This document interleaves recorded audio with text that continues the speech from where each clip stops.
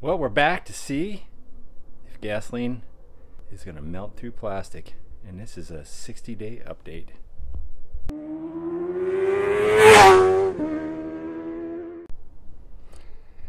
Hello my friends, and welcome to Tom's Tinkering and Adventures. And here's an update on our little garage experiment with gasoline in plastic containers. And I've had this sitting here in my garage for 60 days. It's time to end this experiment because I just don't need gasoline sitting around, especially in some of these containers. You know, I'm not concerned about it in this plastic bottle. I can leave it in that bottle for a year. I'm not worried about it. The bottle doesn't feel any softer than it did when it had water in it. It's fine. Is it recommended to store gasoline in a plastic bottle like this? Probably not. But if you need to, feel free. Our Ziploc bag has been in here, and there might be just the slightest hint of some leakage in there. Now, I think there's been evaporation, or maybe it has permeated through the plastic, but nothing is melted. Now, this wasn't perfectly clean gasoline. This was some that I had drained out of a tank, so it maybe had a little bit of stuff in it, but you can see there's some in the bottom of that. But for some reason in these plastic containers it's really separated out. So is it eating through the plastic? Is the plastic causing this, or what exactly? There was more gasoline in this bag, so I don't know if it's evaporating out somehow. It's not leaking. The bag is not wet, and there was no evidence in the bottom of here. Like you can see, there's tiny bit of wetness there. So if for some reason all you had was, say, a gallon Ziploc bag to transport some gas to a buddy who needed a gallon to get off the highway, I would say to do it rather than, you know, being stuck.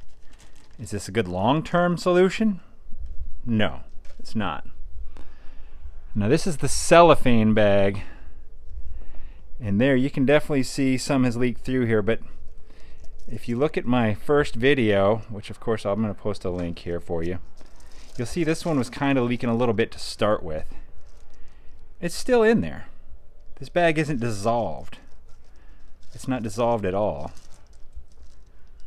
It's leaking through here somewhere, but I think if I picked out a couple of these bags and you know, carefully open them. This was off of a microwave popcorn. So this is kind of like that rigid plastic bag. Once again, if you had to transport gasoline somewhere to get someone off the highway, do it.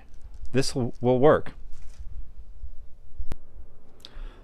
So with all that said, what do we have to prove that gasoline, you know, is going to eat through? If it's not going to eat through these plastic bottles like all the internet experts say it will, or plastic bags, you know, I had if in my original video I had a trash bag. It held okay. I mean, what did I do? A week or so? 10 days? I can't remember what I did on the initial video. But I wanted to check a few other things out. I got some styrofoam here. I've heard that gasoline will eat right through that. And here's some that I found when I was running the other day. This is a little bit older, so we'll break a couple pieces of that off and a couple pieces of that. I found this foam rubber ball when I was running. And my asphalt driveway is breaking up. I'm going to grab a little piece of that asphalt because I've heard that gasoline will eat through asphalt. So I'm going to get a couple of these containers. I'll put some fresh gasoline in it, and we will see if it eats through some of this stuff. I'm going to cut this rubber ball probably into like half. It's not rubber, this is kind of like foam. So I'm going to cut that in half. We'll cut it in half, put that in gasoline. I'll put maybe that much in some gasoline, and I'll break a chunk of this fresh stuff off here too, and we'll put that in some gasoline and a chunk of asphalt. At the going rate of gasoline, these experiments are getting more expensive, but hey, I'm here for you, YouTube viewers.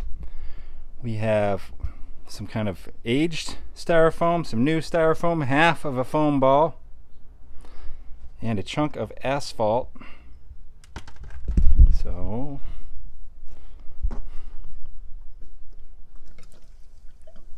ooh, look at that. Well, that answers that. I like that one. It's gone. That is gone. Let's see what happens to the new stuff. That's kind of fun.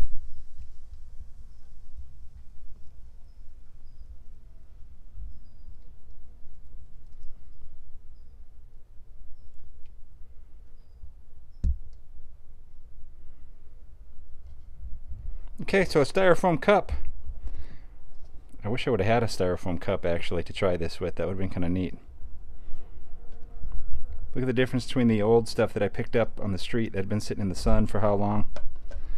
There's just kind of a molten glob left in there. Let's see what happens here with this foam. Ooh, look at that. Expando.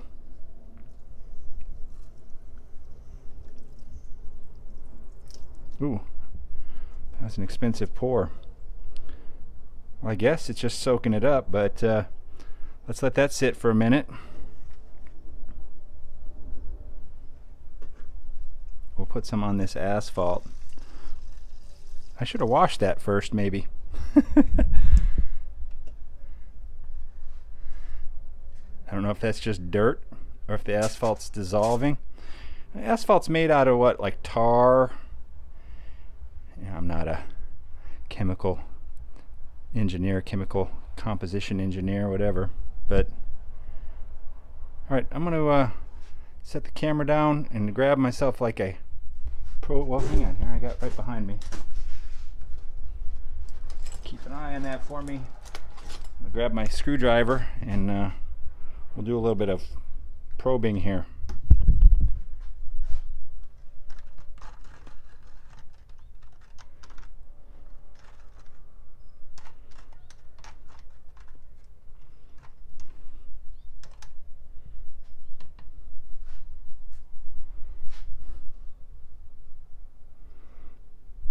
I don't know if the gasoline is eating through this or if it's just soaked up gasoline and expanded. I guess I could put this other half in water and see if it does anything.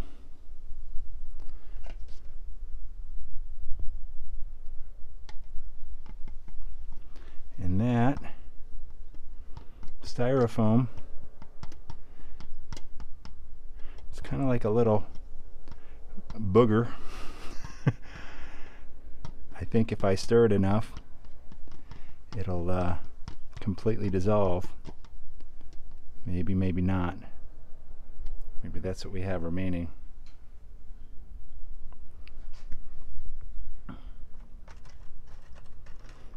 You know, a real scientist here probably would have weighed this before.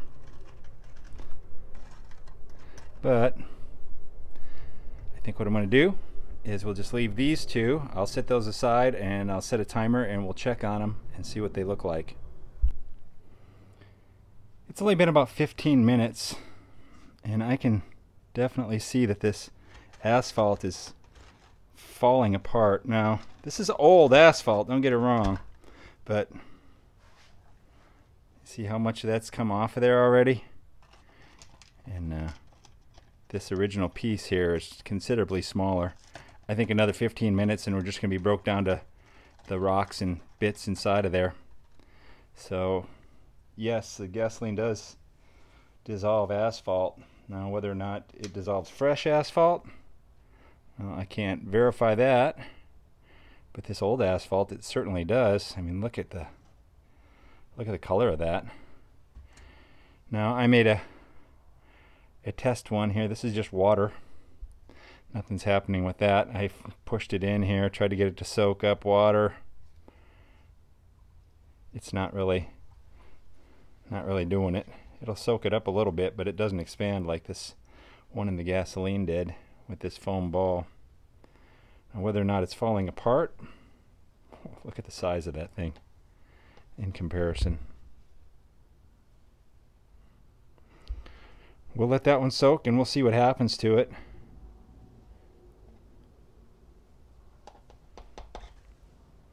Surprised at how quickly this asphalt's deteriorating. It's been about 30 minutes and I think we've pretty much dissolved this asphalt into just a slurry of rocks and goo. If there's anything that's still stuck together at all, it might be a couple of these rocks, but not much. Like that chunk right there, looks like it might just barely be hanging on. 30 minutes. Gasoline and asphalt do not mix. Interesting. So if you have an asphalt gas can, I don't recommend using it. Maybe a foam ball one is better.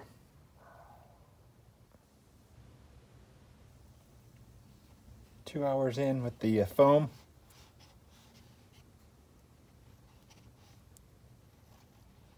I don't know. The screwdriver's going through it pretty easy now. Let's compare that to the test one here. This is in water.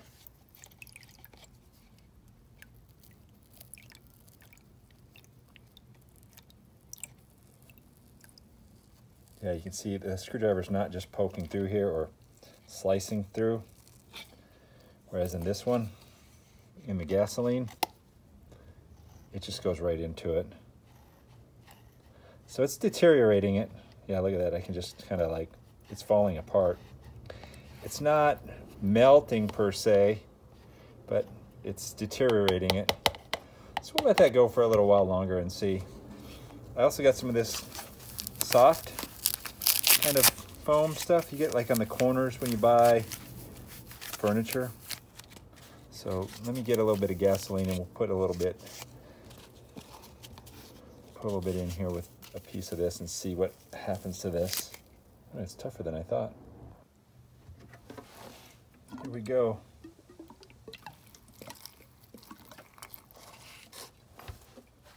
I was expecting it to just melt kind of like that styrofoam did. It's floating though.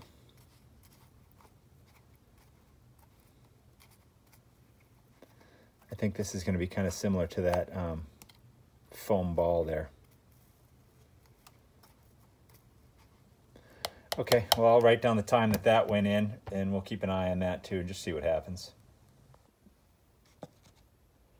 Well, that's interesting. It looks like this thing is kind of soaked up the gasoline. Weird. Oh yeah, look, it's just like a sponge. It doesn't seem to be eating up that soft foam, so that's interesting. And oh yeah, that's what, 2 hours after I put it in there? And this is just kind of falling apart.